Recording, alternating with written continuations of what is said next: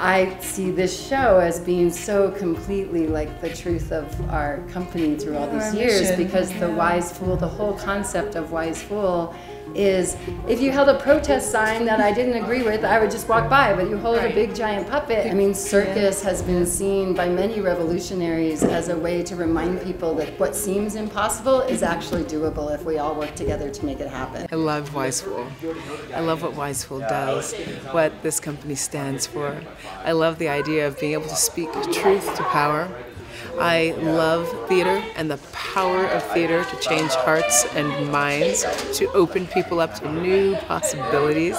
To me, this piece feels very much like fruition of what I've always dreamed Circus Luminous could be. Like the balance of reaching out into our community and inviting everyone. I have always felt like it's a gift we give our community. Every single performer puts so much love and passion and hard work into this piece. We're here at Wiseful, and what we're doing is getting our acts together. I just love performing. Performing is like my life. There's 22 performers, acrobats, clowns, and then there's 7 musicians involved in the production.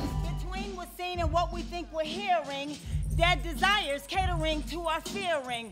In quiet, we've adapted all kinds of rabid habits. No secret, one thing can save us: the magic. Tragic, we lack compassion for human condition. There's 6 of us clowns, and we essentially are invited to step through these different doors to see what's happening in the world today. Clearly there's some things that need some fixing. We're sent on a mission by Mother, who's like Charlie's Angels, is like, here's the mission.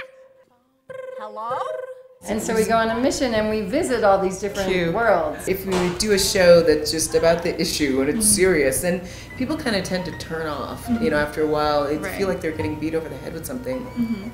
But if you were able to couch something differently, just serve it differently, you know, serve it with a little bit of laughter. All right, here we go. The circus is creepy if you don't have love. Because laughter really does. Opens us up.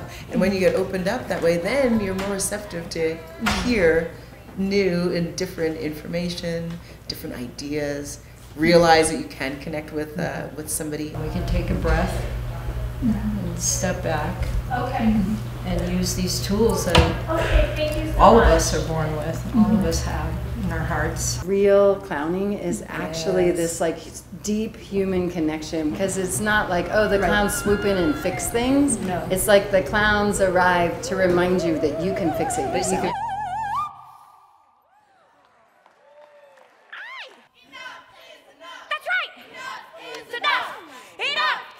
So I see this as an opportunity even to take back that image of the red-nosed clown and the power that clown has to allow people to step into their own vulnerability, allow us to laugh, and as we open up with laughter to be able to say, oh, I resonate, I identify with that, oh, I hear you. Issues that are around right now are just being addressed, from political to just moral.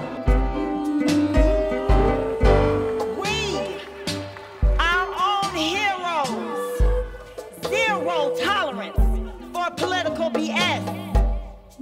Horrendous mess. Man-made walls erect. Stand tall against. It's just nice to see that people are willing to be open to respecting others. The Me Too is resonating with me. Keep the Children Safe is resonating with me. Pretty much the whole show, but really those 2 in particular. Because I do have children, and also Me Too. Doors fly wide inside our hearts to freely give our love. We shout bravely to our world, come in. I'm all about bringing people together, because together we can collaborate and really create the world we want to live in. Sharing the space with someone at a performance actually links you in some way, and you get a shared experience. All coming down to at the end is that love is what really matters the most. There's love in everything when we just open our eyes to it.